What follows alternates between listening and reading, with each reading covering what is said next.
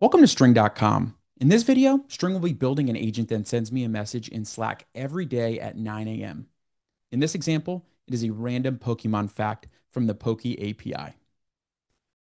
Once you input your natural language prompt, String will create a plan and ask for your approval prior to building. Once I approve this plan, String will show its progress in the Progress tab.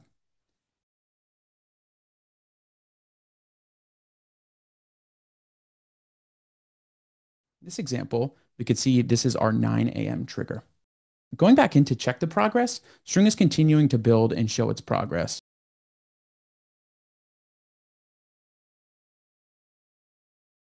You could go over to the Preview tab at any time and see what's being built.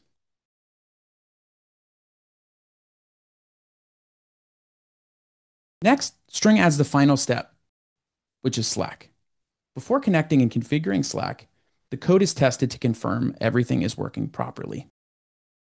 Once we click on Connect, we could see that we connect through Pipedream. And once that is authorized, then we could go ahead and connect our channel. Once we connect the channel that we'd like, then we could begin the test. And we could pull up our Slack channel and see that that message has shown up. Now, before we hit deploy, we could see some other recommendations on what we could add as additional features. Once you're ready, hit deploy. Head over to string.com today and let us know what you built.